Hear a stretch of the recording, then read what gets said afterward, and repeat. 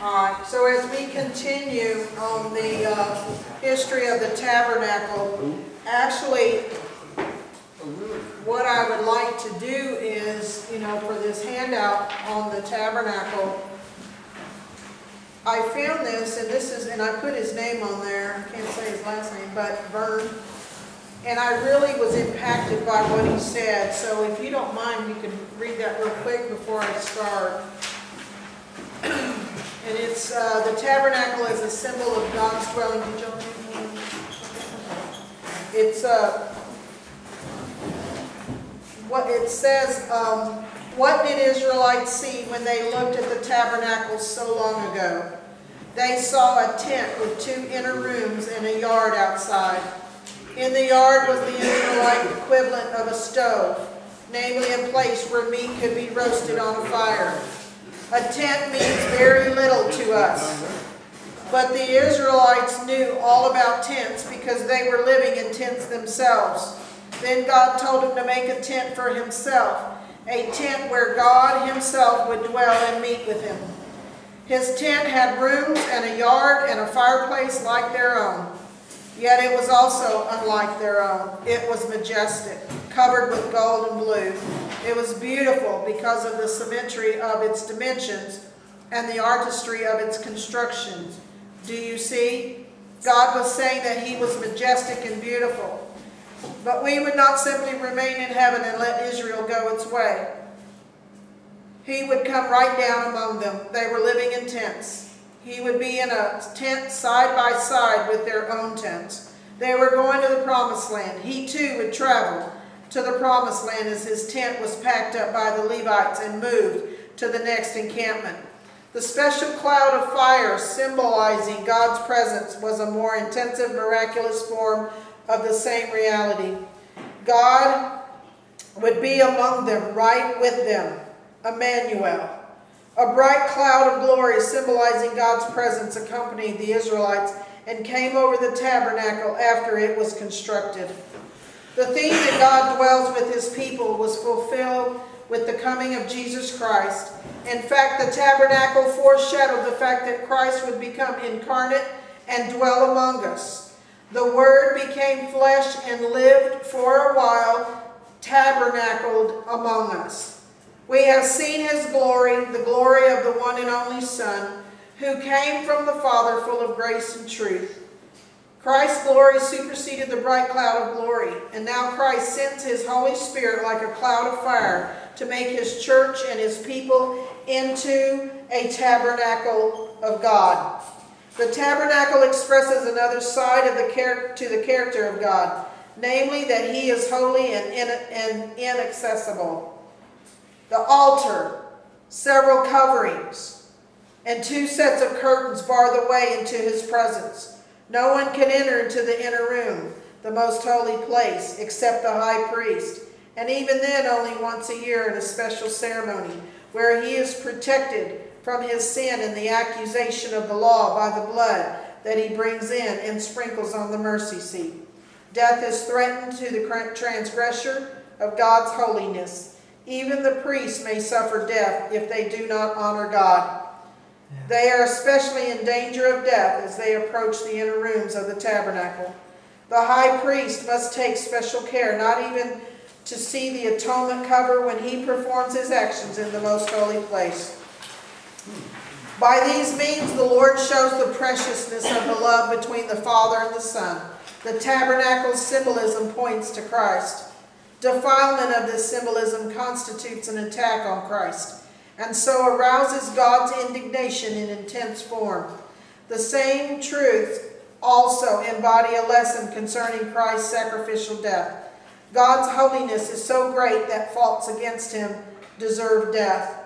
Christ himself was perfectly holy. But when he bore our sins and became sin for us, the Father had to put him to death. To this death he consented willingly, and went like a sheep to slaughter because of his love for us and his hatred of sin's rule over us. Christ had to die. There was no other way by which we might enter into the true tabernacle in heaven and enjoy the blessings of God's presence forever. But now, because Christ has died, the animal sacrifices are ended, and we have access to God with freedom. The veil barring the way to God's presence is taken away, or rather fulfilled in the body of Christ. Christ does not bar us out as the veil did, but provides the way in. We have confidence to enter the most holy place by the blood of Jesus, by a new and living way opened for us through the curtain, that is his body.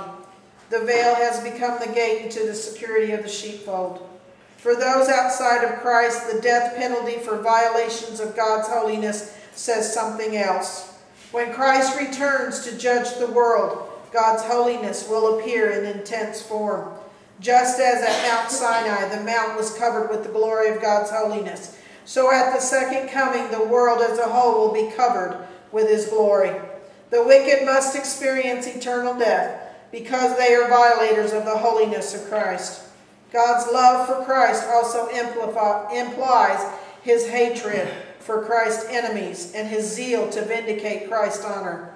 Those who honor me, I will honor, is true also at the last day. When Christ receives the full honor due to him, all rebellion is utterly crushed. I thought that was... When the high priest went into the Holy of Holies, it was such a holy place that they tied a rope to the ankle of the high priest, so if God struck him dead, they could pull him out. Because they couldn't go in there and get him. Thank God for grace. Amen. Yes. Thank God for grace, I'm telling you. All right. We're going to be talking tonight about the courtyard, and hopefully we can get into actually the oil for the lamp. But we've got quite a bit to cover for the courtyard. In this illustration, what it shows is that the outer court, or the outer curtain of the tabernacle, is 150 feet long and 75 feet wide. This is the north, the south, the west, and the east. And the east, of course, was the entrance into the tabernacle, the way it is even now to this day in Jerusalem. There's the eastern gate that will take you into the temple area. But it's 150 feet by 75 feet. And we're going to kind of break that down a little bit as we go along. All right, let's start with Exodus 27. And it will be in verse 9 that we will begin. This is the Lord's command. You shall make the court of the tabernacle. On the south side, the court shall have hangings of fine twined linen, 100 cubits long for one side. Its 20 pillars and their 20 bases shall be of bronze. But the hooks of the pillars and their fillets shall be of silver. And likewise for its length on the north side there shall be hangings 100 cubits long, its pillars 20, and their bases 20 of bronze. But the hooks of the pillars and their fillets shall be of silver. And for the breadth of the court on the west side there shall be hangings for 50 cubits with 10 pillars on each and 10 bases. Now once again remember, the cubits come out to the north and the south is 150 feet. The west and the east is 75 feet. Alright, continuing on in verse 13. On the east end toward the sunrise, the courtyard also has 50 cubits wide. Curtains 15 cubits long are to be on one side of the entrance with 3 posts and 3 bases, and curtains 15 cubits long are to be on the other side with 3 posts and 3 bases. For the entrance to the courtyard, provide a curtain 20 cubits long of purple, blue, and scarlet yarn and finely twisted linen, the work of an embroiderer with 4 posts and 4 bases. So basically the way it is on the front, on the east side, is there were 2 curtains on both sides that were white, and they were 22.5 feet long. And then in the middle, the actual entrance curtains, that was 30 feet long. All right, continuing on. All the posts around the courtyard are to have silver bands and hooks and bronze bases. The courtyard shall be, once again, the Lord says it again, 100 cubits long, 50 cubits wide, which is 150 by 75, with curtains of finely twisted linen, 5 cubits high. 5 cubits high comes out to 7.5 feet high, tall, and with bronze bases.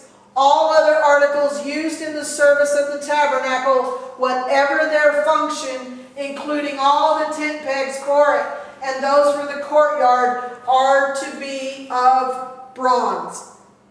Now you know that the Lord is so specific about the types of material that is to be used for what purpose. Remember, the bases of each one of those pillars is made of bronze.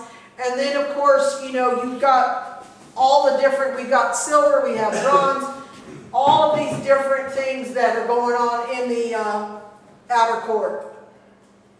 All right, so let's summarize it a little bit, make it easier what we just read. The curtains will stretch for 150 feet on the south side and the north side of the court. They would make 20 pillars made of bronze, 20 sockets also made of bronze. Curtains will be held up with silver hooks attached to silver rods attached to the posts. Number 2, curtains on the west end will be 75 feet long with 10 pillars set into 10 bases. And then number 3, on the east end will also be 75 feet long. Courtyard entrance will be on the east side, flanked by 2 curtains. We'll have a picture in a minute. Curtain on the left and on the right side, as I said earlier, will be 22.5 feet long, supported by 3 posts set into 3 bases. For the entrance into the courtyard, make a curtain that is 30 feet long. Fashion it from fine linen and decorate it with beautiful embroidery in blue, purple, and scarlet thread. And then it would be attached to 4 posts that fit into 4 bases. So the linen, that's the 22.5 feet on both sides of the entrance curtain, had to have 3 posts. Then the entrance into the tabernacle had to have 4 posts. All the posts around the courtyard must be connected by silver rods using silver hooks. The posts are to be set in solid bronze bases. God was extremely specific.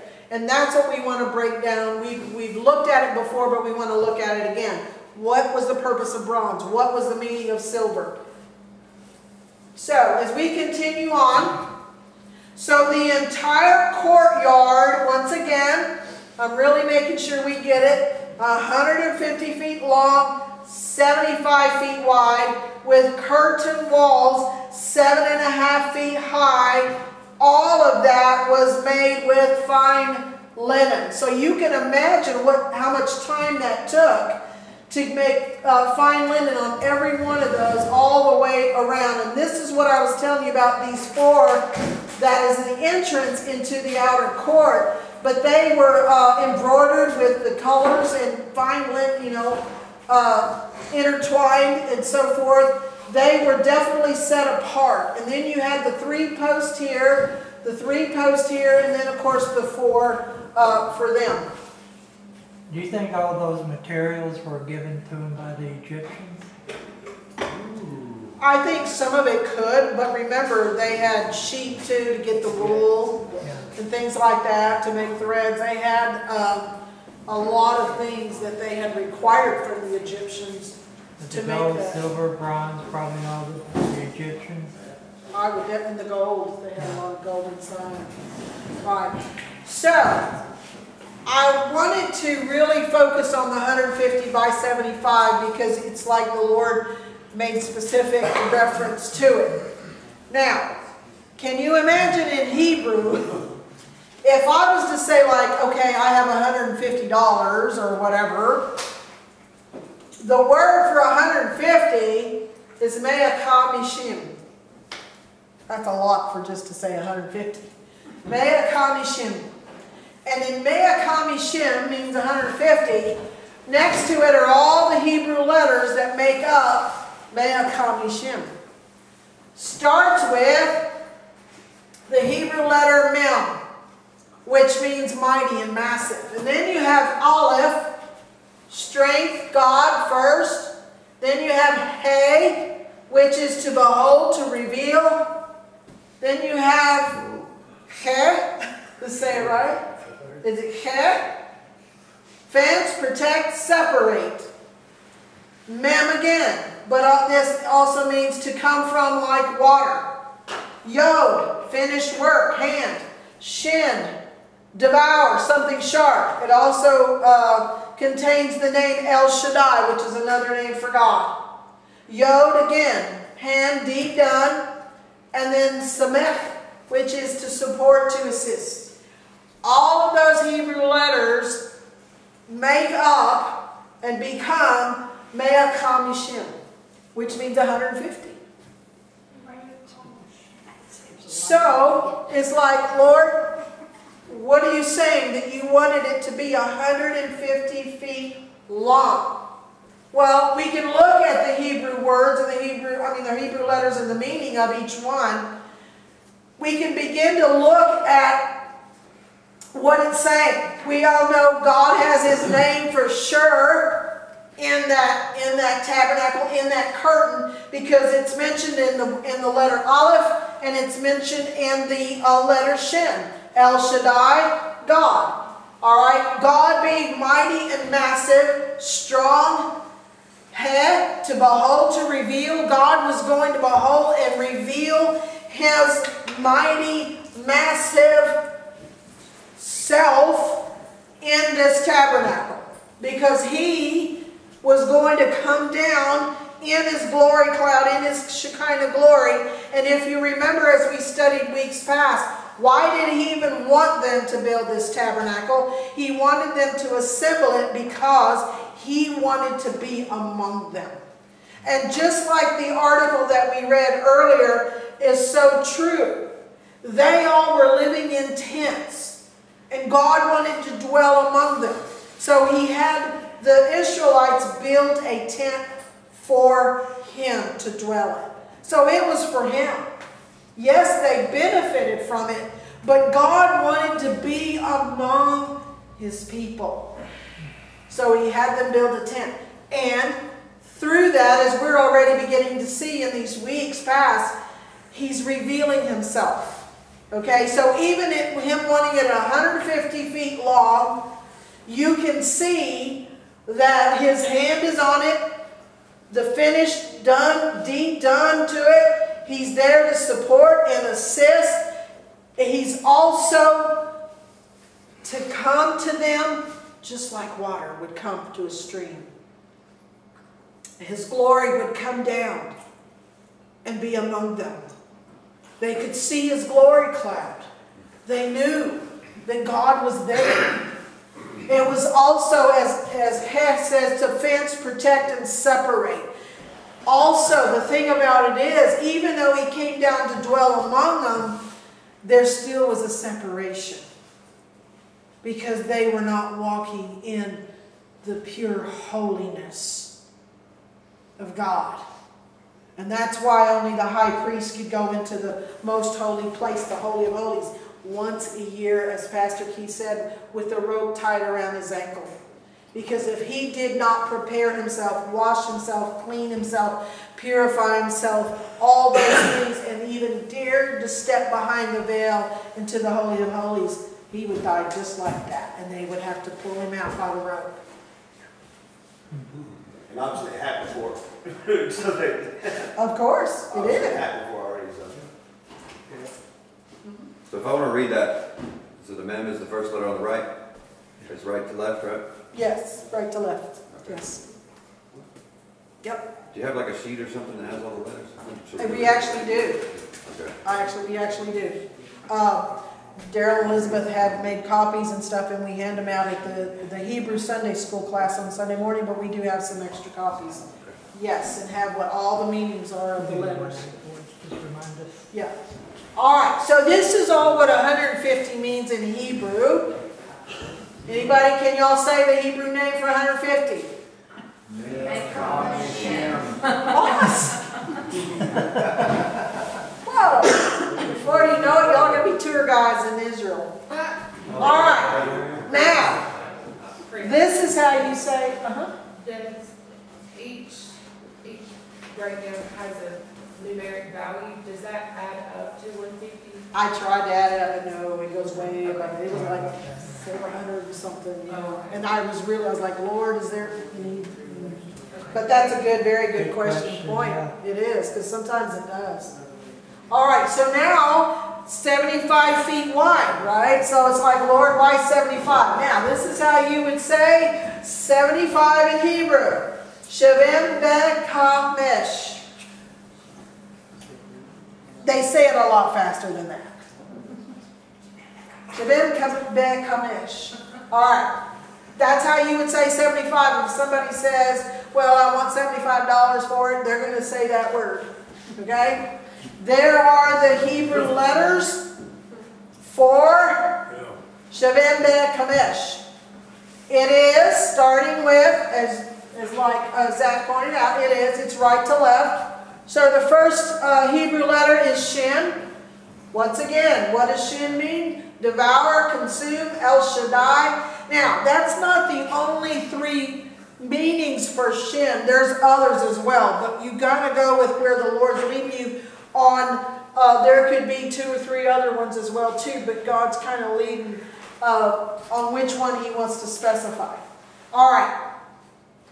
Shin means devour, consume, El Shaddai. Bet, also you can say vet, means house and tent.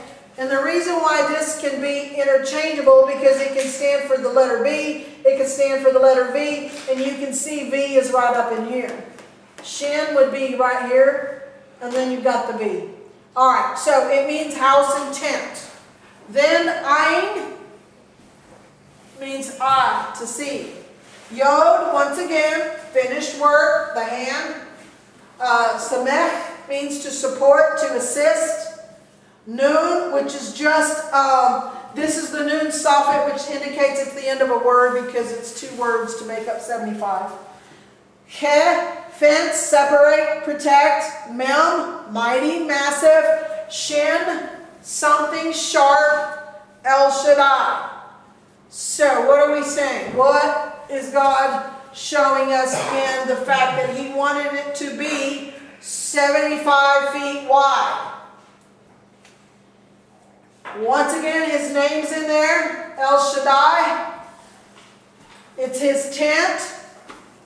Eyes to see His finished work. He's there to support, to assist, but also to separate, to protect, a fence.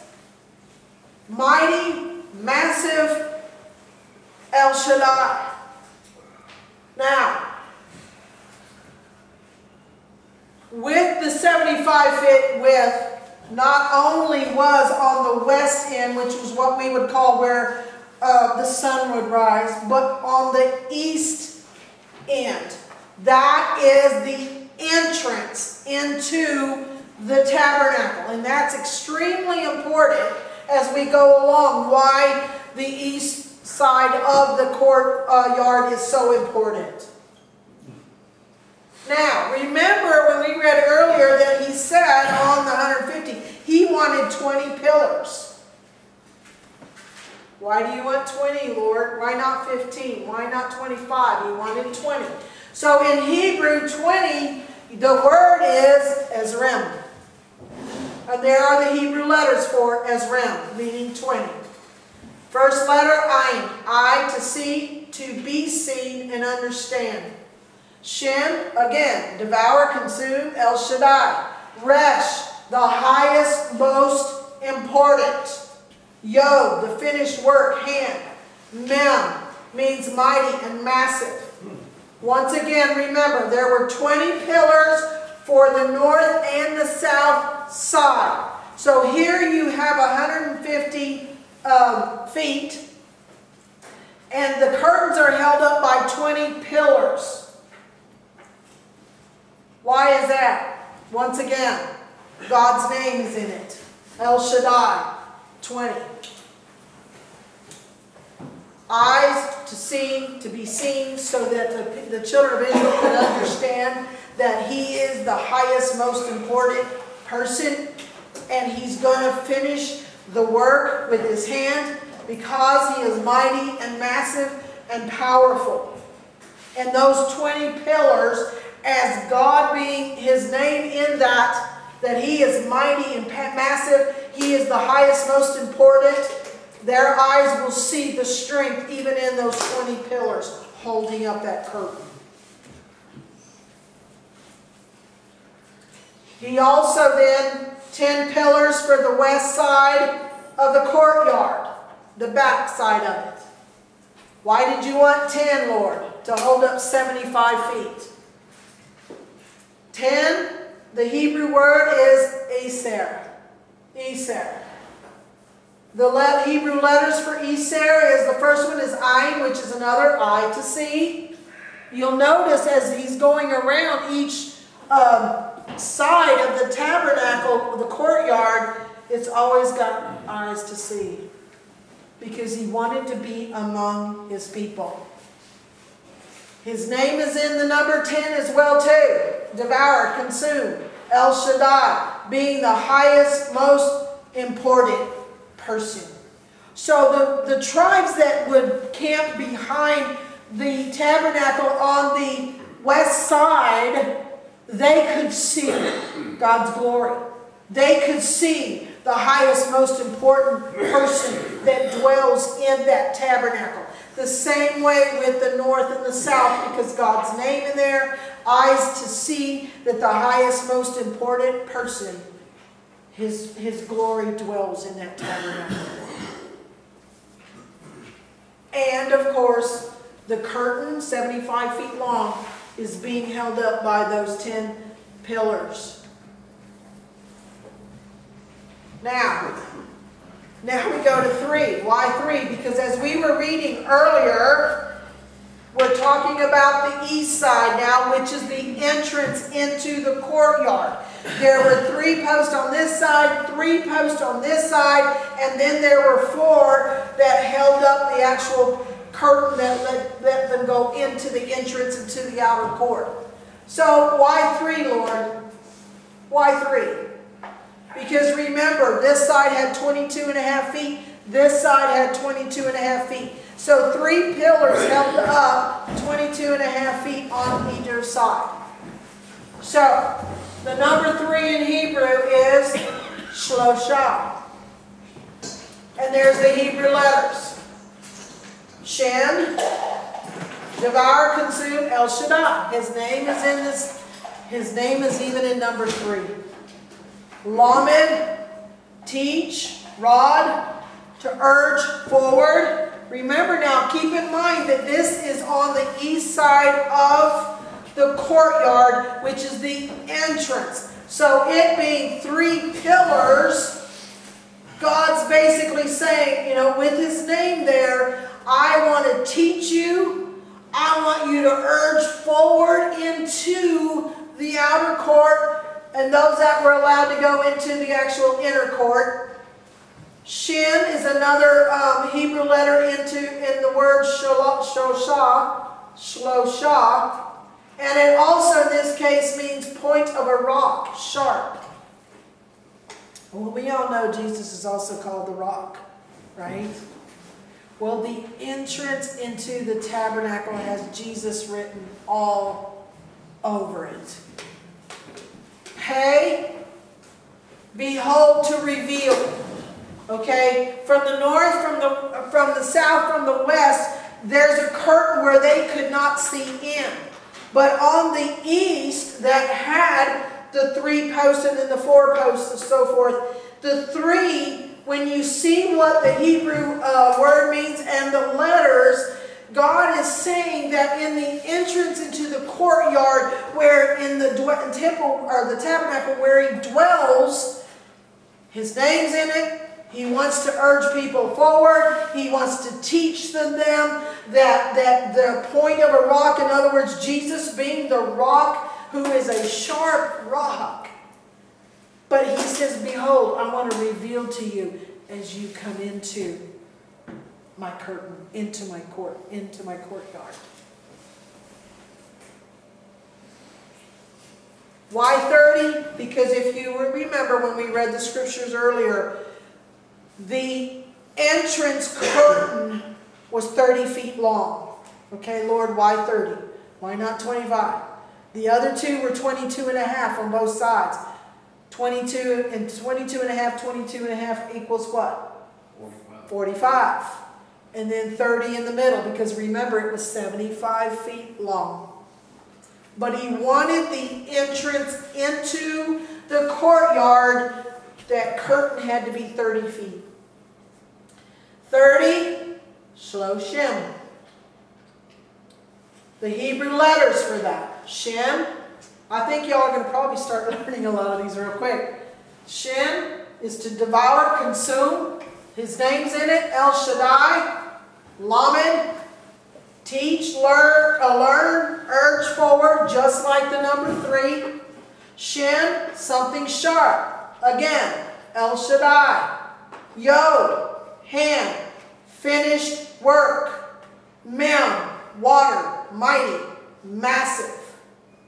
The entrance curtain was 30 feet long, made with fine linen, decorated with beautiful embroidery in blue, purple, and scarlet thread.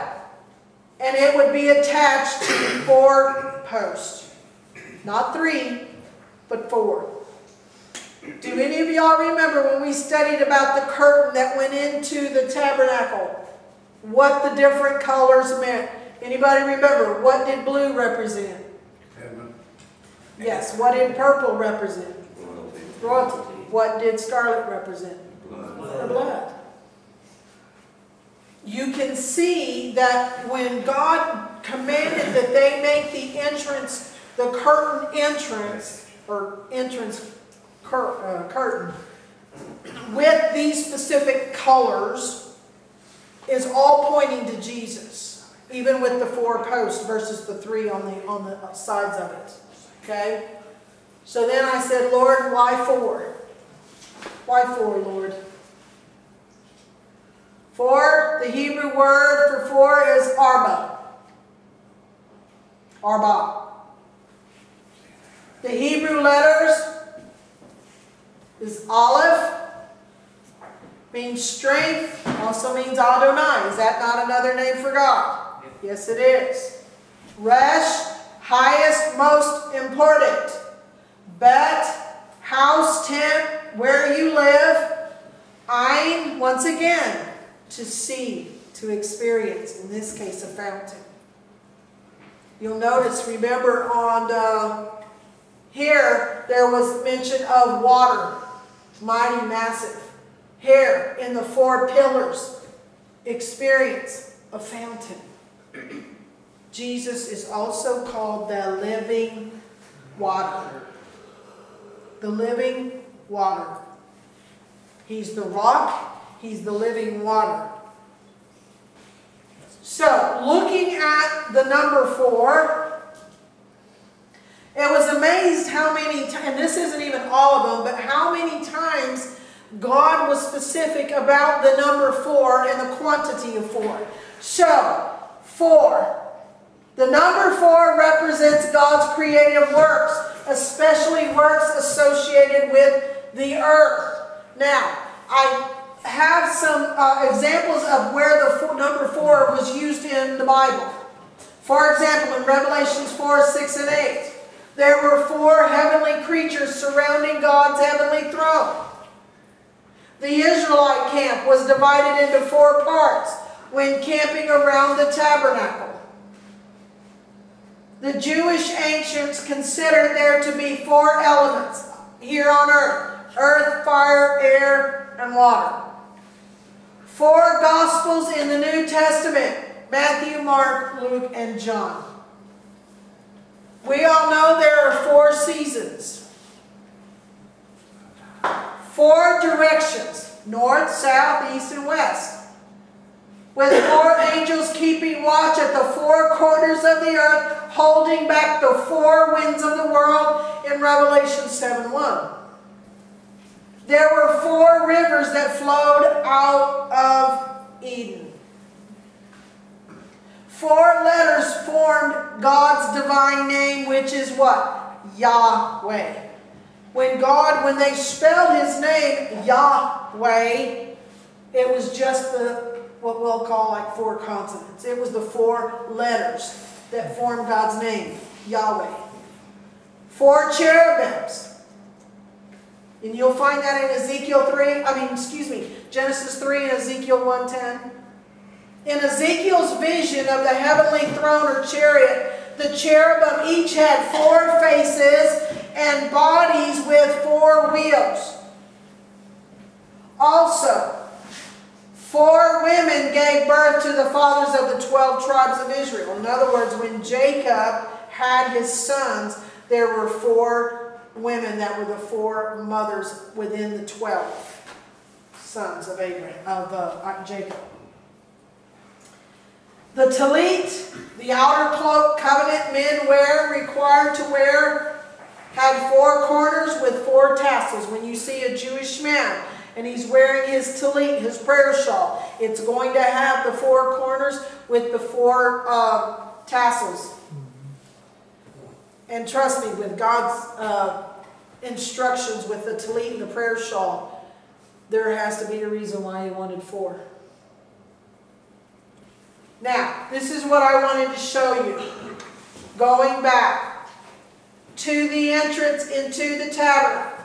As you can see, there were, remember, 3 pillars on each side. 1, 2, 3. 1, 2, 3. But the entrance into the courtyard had 1, 2, 3, 4. Had the 4 pillars.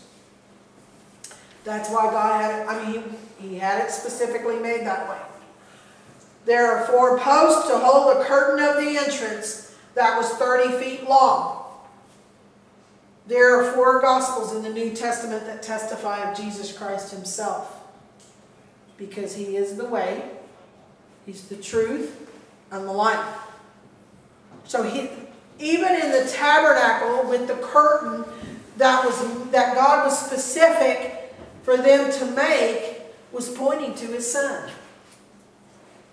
Because the 4 pillars are symbolic of the 4 Gospels, to where you and I learn about Jesus, His Son. And it's not a coincidence that Jesus says, I am the way. All the way back. When God commanded how they should make His tabernacle, He wanted it to reflect His Son.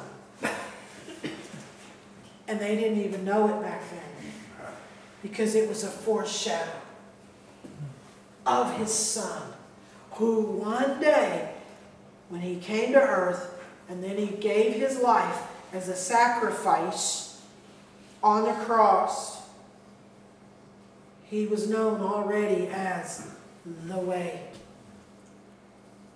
And the only way, when you stop and think about it,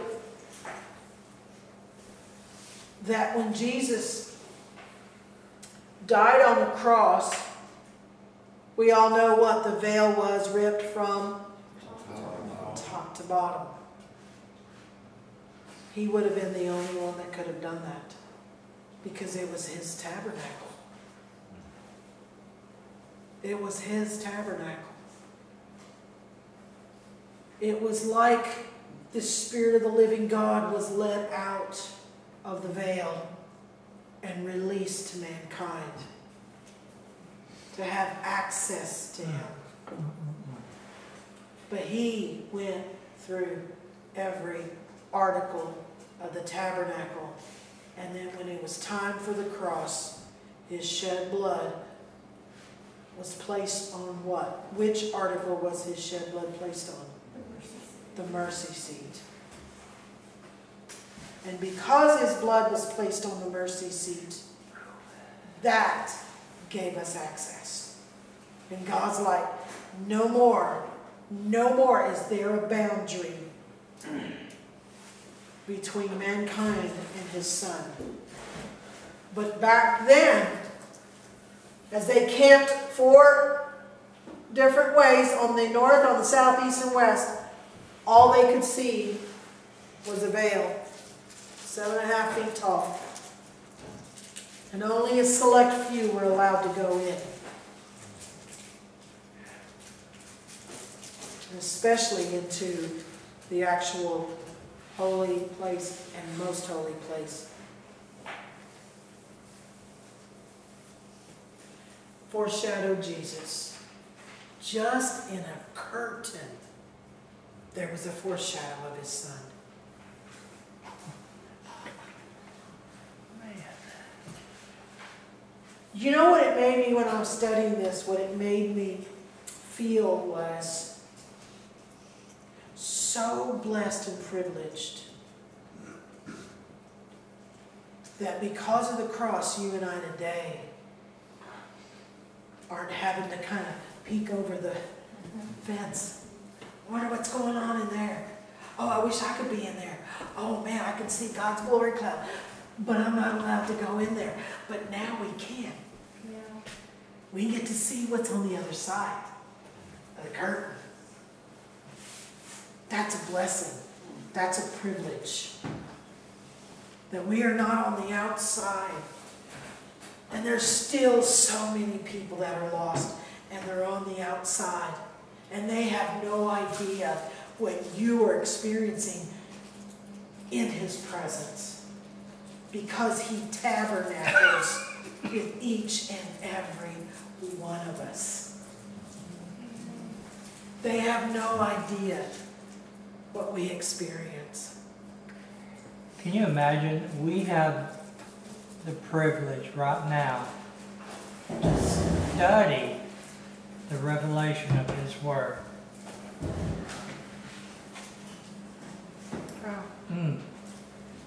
God loved the children of Israel. They were his. And yet they didn't get to see what we saw. The fulfillment of the promise. We walked now in the fulfillment of that redemption plan.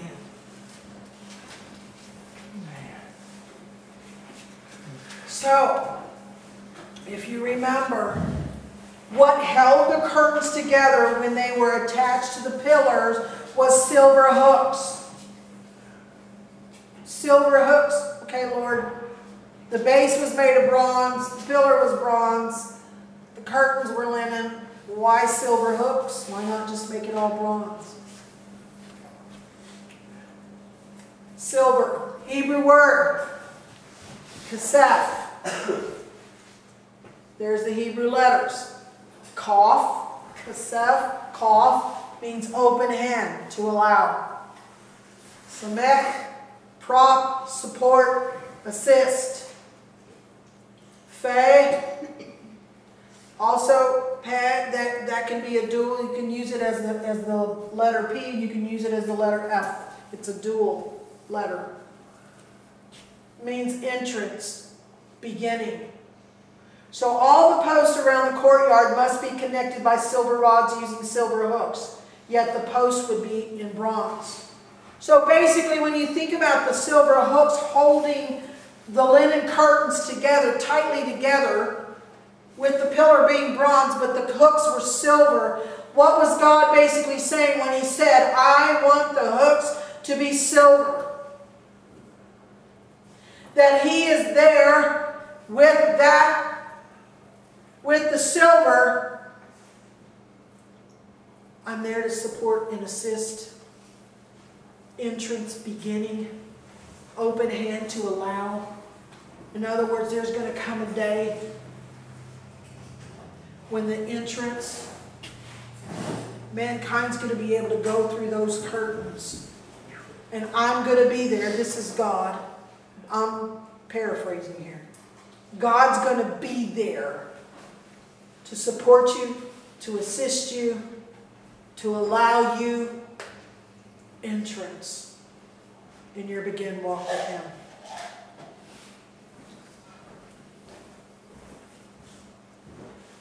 The bases had to be of bronze. Weren't silver, weren't gold, even though inside the tabernacle the bases were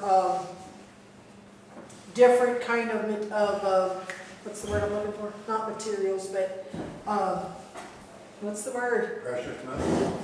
Thank you, Chris. Yes, precious metals. All right. Bronze, brass. Remember, the base, the pillars were made of bronze, brass. What's the Hebrew word? Nakash. Hebrew letters, nun, means descendant, life, heir to the throne. Head, inner room, chamber. Shin, consume, destroy. El Shaddai, bronze bases to support the courtyard. So why did God say all of these pillars that were going to hold up the curtains, that were going to go around His tabernacle? He said the base, the foundation is Himself in it. Descendants, life, heir to the throne. Who is now heirs? We are joint heirs with who?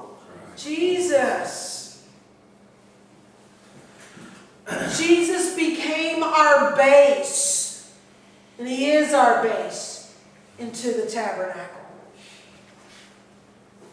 We get to be partakers of the chambers in the inner room. God is mighty and powerful, but He can also consume and destroy. That's how powerful He is. And you know what I want Him to consume and destroy? The sin in my life. Amen. The impurities in my life. That's right. Because He's my foundation. And if He's my foundation, I have to be willing to let Him get rid of what doesn't belong, that I should allow to hold me up, and that should be Him. Because I'm joint heirs with Jesus. I'm a descendant. You're a descendant. All right. The oil for the lamp. I love this picture. I thought, wow, what a... Because you know what? When I saw that, the first thing that hit me was the lampstands in each and every one of us. Because Jesus is the light of the world. And that light, if people in their natural eyes could see it, I can't even imagine what would go through their mind. But you know what? You know who could see it? Is the enemy, because he's in the spirit realm.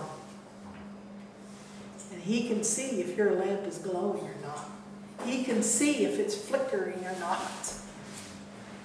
And when he sees your light, the light of Jesus in you glowing so strong, in the Spirit of God in you, in your tabernacle, the light of the world being Jesus, I think he's going to back up a little bit when he sees it burning like that.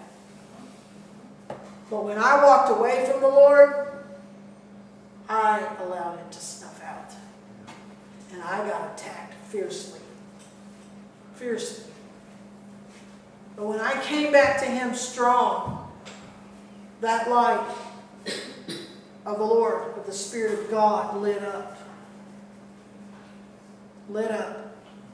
And that's why when you and I come against the adversary, he knows whether you mean what you say and you say what you mean. You know? He does. He'll know. He knows if that fire in you is looking like that, or is it flickering off and on, meaning we're kind of complacent. And, yeah, sometimes I can be spiritual, and sometimes I want to be in the world, and so it's like that light flickers. And he waits for the light to go out for a little while, and then he comes right on in. We've got to keep it bright. Because the enemy's going to back up and think, you know what, I'm not just going to come after her. I'm coming after you. I'm going to try to and come up against the Spirit of God. No. And he's going to walk away. Now, sometimes, yeah, okay, he does push our buttons. But when he sees that, he's going to think twice. And you are, Exodus 27:20, and you are to command the Israelites to bring you pure oil of pressed olives for the light, to keep the lamps burning continually. God's already telling Moses, you have to command the Israelites to bring you pure oil of pressed olives for the light, to keep the lamps burning continually. If he commanded that back in the Old Testament, in the tabernacle in the wilderness for the children of Israel, do you not think he's going to command that for us too?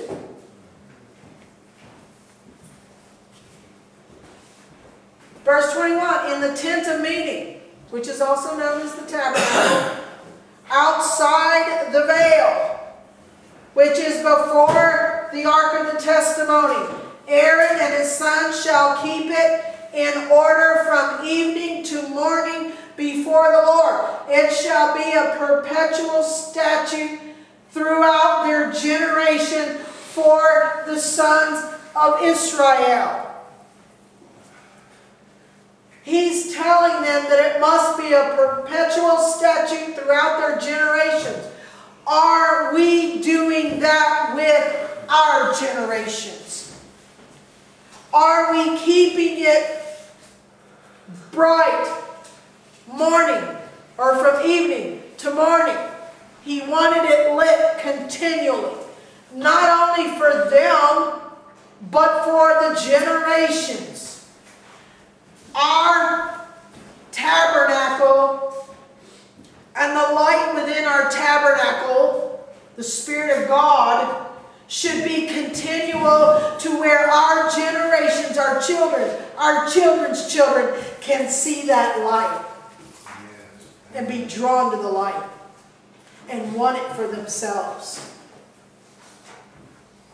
But there was many years where my light was out when I turned away and walked away from the Lord. And my children did not get to see it. And I regret those years. Yeah. But they see it now. Sure.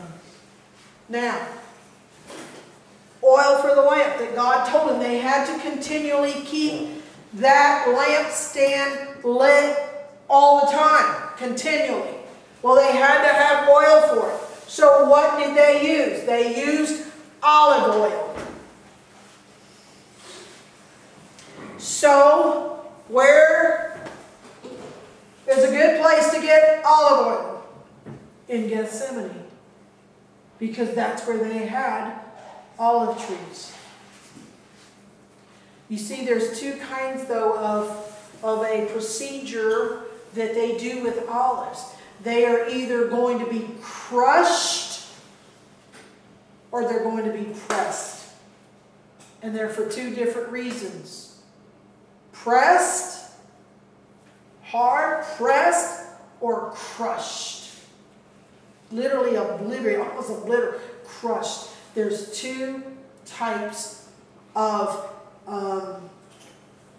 circumstances, I'll just use that word for lack of a better word, that they did regarding the olives. So I went to the Hebrew word. Actually, Gethsemane, literally you would say Gethshemanim. Shem and them. Gethshemanim means press oil, oil press.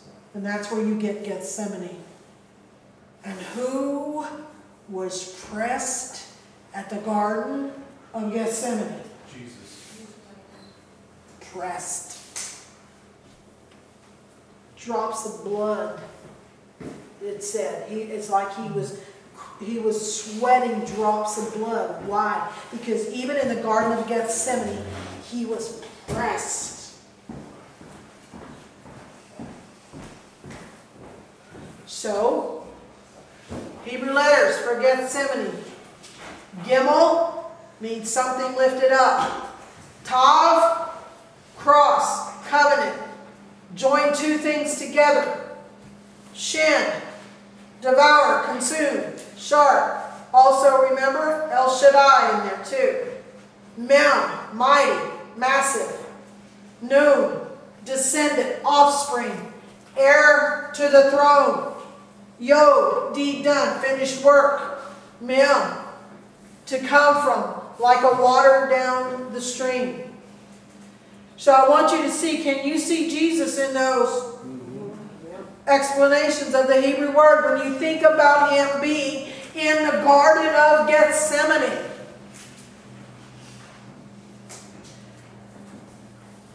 He was making a covenant, did he not? Because he told his Father, look, if it's possible that this cup could pass from me. But you know when the covenant was? When he said, nevertheless, not my will, but yours. He made a covenant right then and there with his Father, the covenant that he would follow through with the plan of redemption, no matter the cost. Devour, consume. He was being consumed by what was in the cup. Because it was mighty and massive. And being heir to the throne, descendants, it was for the sake of all of us, offspring and descendants. For him to be faithful to that covenant that they made of the redemption plan before the world began. And he needed to complete the finished work. But he had to become like water downstream, that his blood would have to be poured out like water down the stream. And he had to commit to that and make a covenant with that.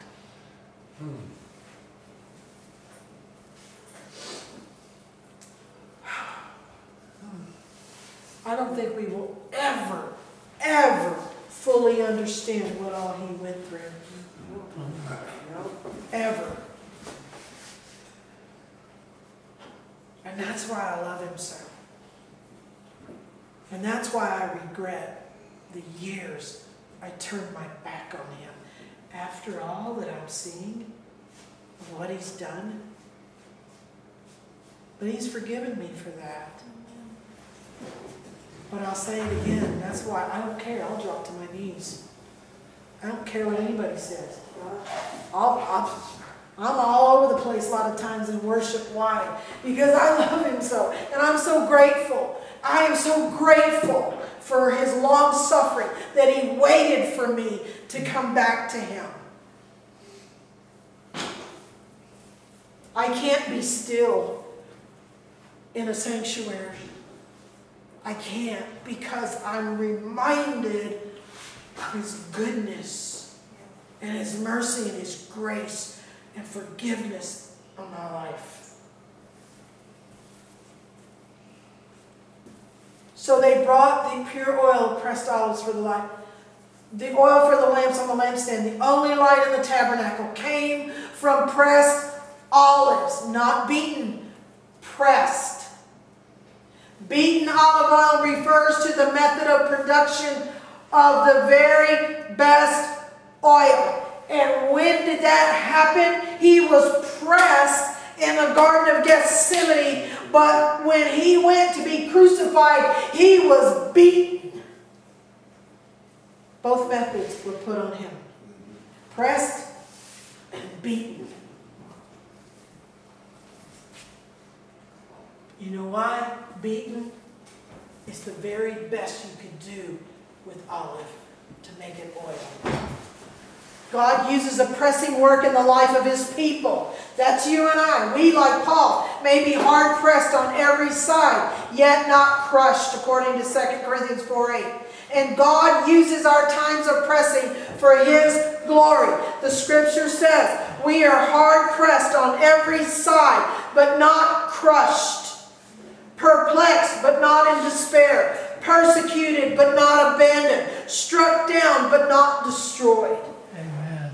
You see, we get pressed, but we don't get crushed because Jesus did that for us.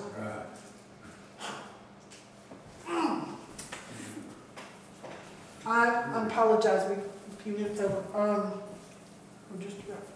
Aaron and his son shall tend to it from evening till morning. The priests were to tend the lamps, making sure that the lamps had oil to burn and that their wicks were trimmed, so that the lamps would never go out, and especially during the night. God never wanted the lamps to lose their fire. Only by a continual supply of oil and trimmings of the wicks could keep them burning.